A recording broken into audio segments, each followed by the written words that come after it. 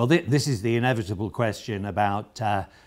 costs versus value. You wouldn't want me to tell you that accreditation, whether we're talking about EPAS or EQUIS, is a cheap activity, because I acknowledge that it's not. But at the same time, I think you actually have to look at the value which schools obtain.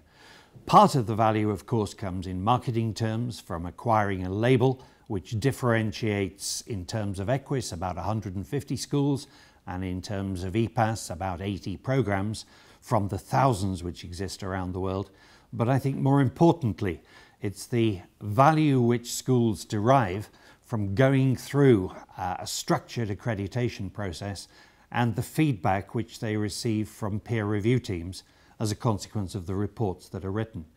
If you actually think that each peer review team involves 4 people spending 3 days within a school, plus days preparing to come to the school and days in writing the report, and all of that time is provided by our reviewers on a pro bono basis, and then you start to think about what that would actually cost if it was a consultancy activity, then I think you begin to see the true value of accreditation alongside what I accept is significant cost.